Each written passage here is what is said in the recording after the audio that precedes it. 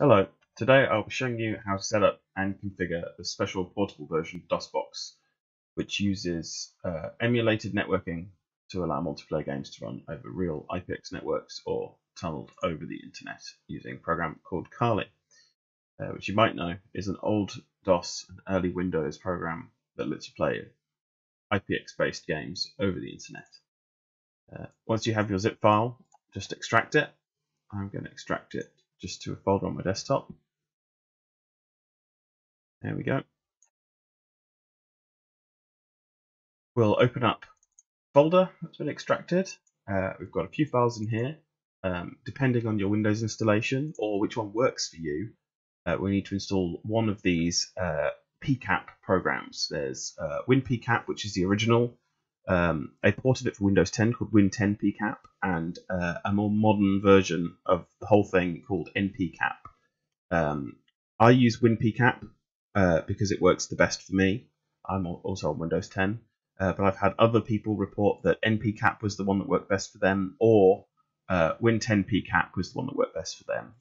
I think it depends on your system configuration, the network card you're using, whether or not you're on Wi-Fi, things like that. So for now, just install WinPCAP, and if you have any problems once we've configured DOSBox itself, like games dropping out or missing packets or strange lag or it being inconsistent, switch to either NPCAP or Win10 PCAP. Make sure you uninstall WinPCAP first. We also have a README with lots of useful instructions and explanations of all the steps we're going to take. I feel that having detailed documentation that explains not just what to do, but what it's doing, helps the end user learn something and be more comfortable with what's happening. So it's quite a detailed explanation. Don't let that overwhelm you. It's very easy to follow. There's lots of examples. If you're not sure as well, just post on our Discord. I'll make sure there's a link in the README file when this is released, if you need help. Right, so WinPCAP installed. Open up our DOSBox folder, and in here we've got a general DOSBox installation. It's been made portable by using a couple little tweaks, so you can put this anywhere and it will work. The main program is this launch DOSBox bat file that makes sure that it runs using this config instead of one stored in your system user apps folder. So if you have another DOSBox config, it won't conflict as long as you're running it with this shortcut. You can also create a shortcut to this. So once you've put this in your C drive or D drive or wherever you store your games or programs, just create a shortcut to this, add it to your desktops, send to desktop, give it an icon, do whatever you like, name it, whatever you like. As long as you're running this batch file, it should all work. So we want to open up our DOSBox config file in this folder. I'm just going to edit with Notepad. And we're going to scroll all the way down to the bottom because that's all we need to touch. And here we have our networking settings, NE2000 Ethernet pass-through. So what we want to do first is we want to change realNIC here to list. This will help us identify our network device and set up DOSBox. Also, we want to make sure that we have an individual MAC address. So I'm just going to change this to some random stuff. Uses hex conventions, so it can be any combination of numbers or letters from A to F.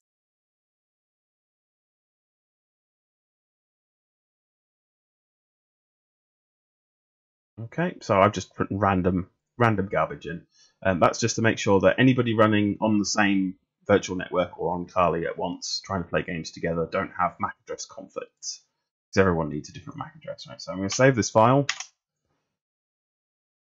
close it, and I'm going to run the DOSBox launch.bat and move this window out of the way. So here in the console window, you can see it's listing my local network devices. I have 2 virtual devices to do with VMware. virtualization, which we do not want. We want our main network card. So in my case, it's a Realtek PCIe gigabit family Ethernet controller on localhost, and that's labeled as number 1. So on yours, it'll be named whatever your network card's named. So you might have an Intel network card, or can't think of any other companies that make network apart from Realtek and Intel at the moment, but it's probably one of those two or another popular company. And it'll probably say, if it's wired, it'll probably say gigabit family Ethernet or family controller or local controller or something. It'll be obvious which one is yours. But if you're not sure still, you can look it up by going to your network and internet settings and change adapter options. And here it lists all your networked things. So these are all my virtual adapters to do with VMware and Hyper-V and things. And this is my main network card. You can tell it's the main one because it's under internet access. If yours is not displayed like this, you can do it by grouping by connectivity, and then it'll display them by virtual ports and internet access ports. So we know that that's the right one, Realtek Gigabit. Close these, and we can also close DOSBox now, and we can go back to our folder, back to our config, back to the bottom, and we can change realnic to number 1 and close. Right, so we are now here in the tutorial. We've completed step 1 and step 2, easy peasy. Now we want to start changing some configuration files. So let's find inside the Retro Game Network folder, inside the drivers folder, and inside the Kali folder, we're going to change kali.config.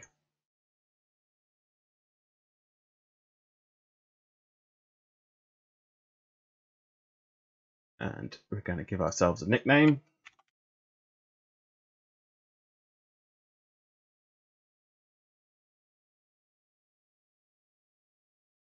That's not my real name, but whatever. Other information can just be anything.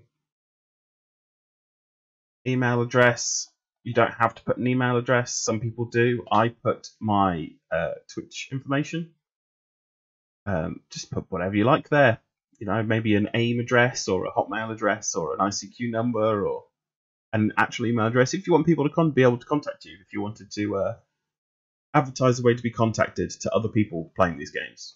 You don't have to pay anything if you don't want. I like to put in my location, which helps with matchmaking.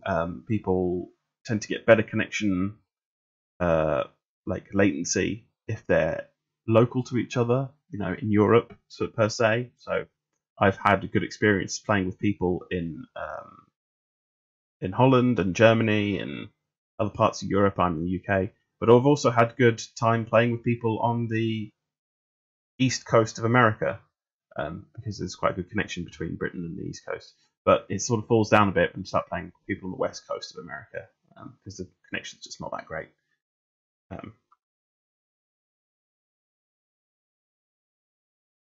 Anyway, we don't need to touch anything else in this file. This is all pre-configured correctly.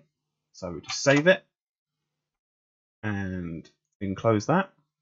Next, we want to modify the kchat.config in the same folder. Do that pretty easily.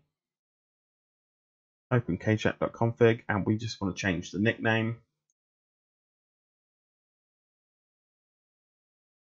And that's it. That just means if you want to use the kchat program, which is part of Kali, which is good for helping organize parties and setting up games and things, and just seeing who's online.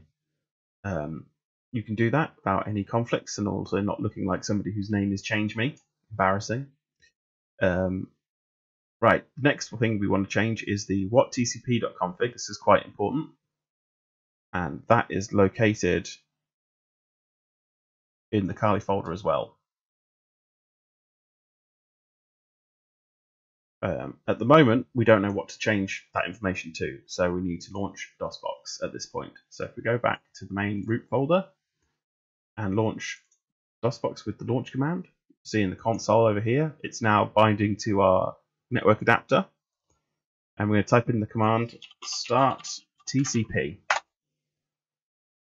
This launches the DOS packet driver and the TCP IP programs, and the it contacts your DHCP, gets an address from your local network, so from your router or modem or however you connect to the internet, and whatever gives out your network IP addresses will give you an address. So we've been given an address 1.21, 192.168.1.21. This all looks good. So, and it says our settings have been written to a config file as well. That's brilliant. So what we could do now is we can close this. We can go into Retro Game Network and drivers. We can go into the MTCP folder and find that config file it just updated. We open it.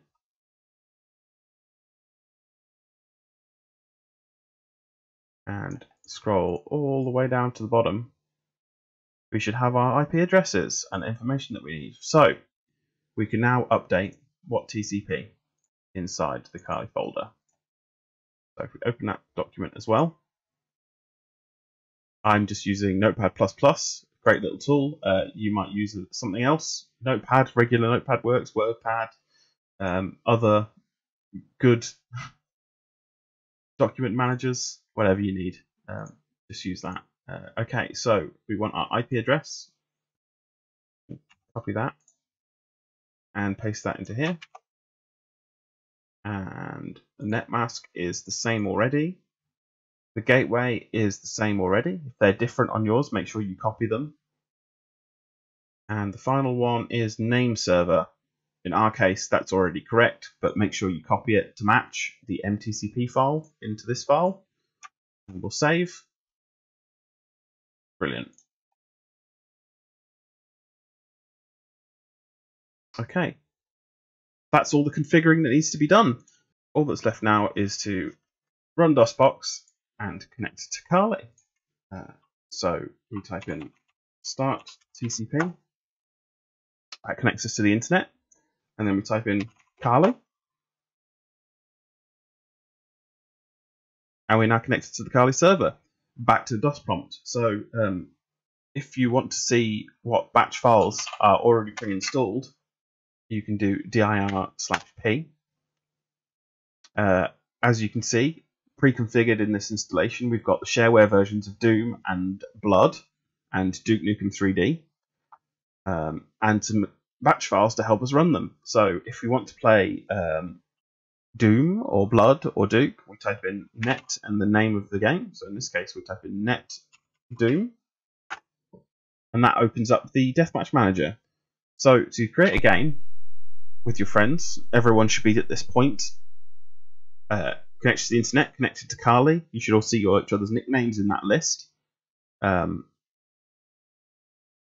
then you all need to make sure you have the same options selected. So you're all IPX, the number of players. So if there's 4 of you, select 4. You all need to select 4, or just 3 or 2, depending on how many of them there are. The game type, if you want to just deathmatch, co-op, old style deathmatch, that's all fine. Make sure that the start is selected and you're all on the same episode, 1 and 1, or if it's Doom 2. This is just shareware Doom 1, so don't need to touch that. No monsters, skill, etc. And then you all press F10 around about the same time, and it will search for the other players.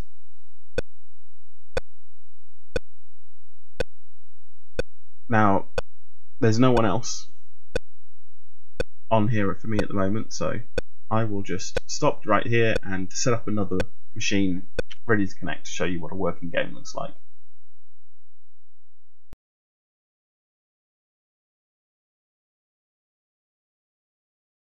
Okay, now we're all configured, we can play a game.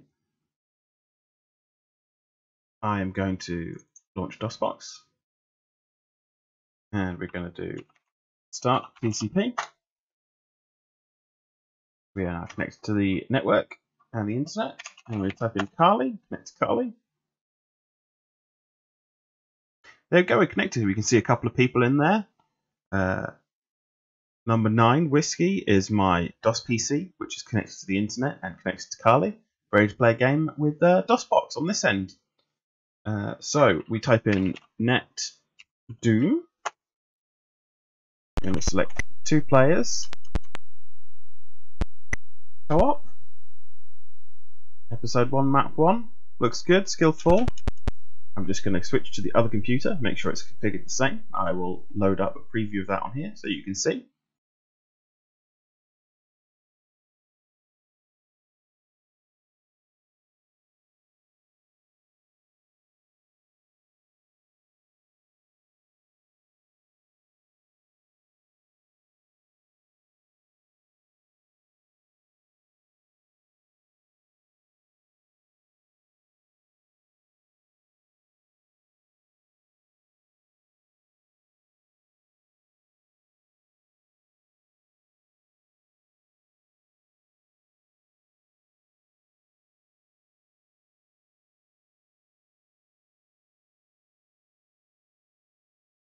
I'm going to hit F10.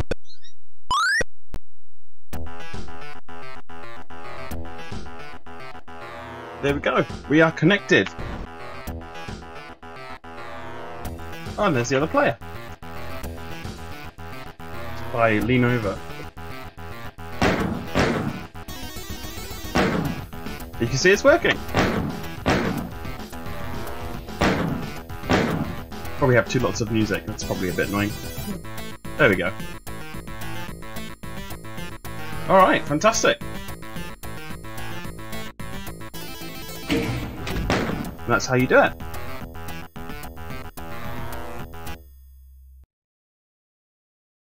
Another great thing that this setup allows for is the ability for people using Dosbox to join in on retro LANs.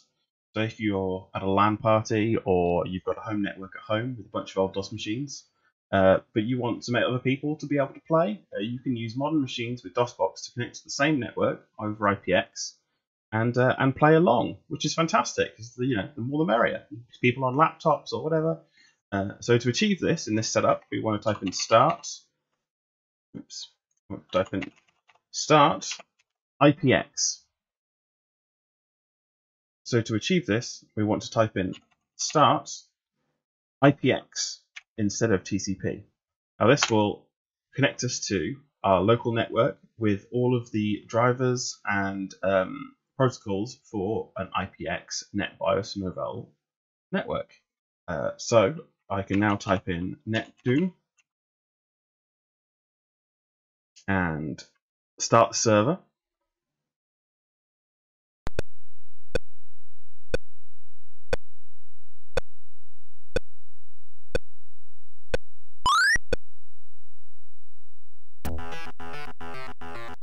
And there you have it.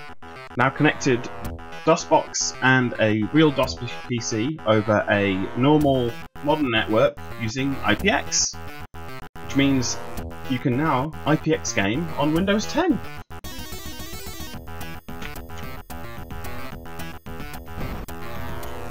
So there you have it.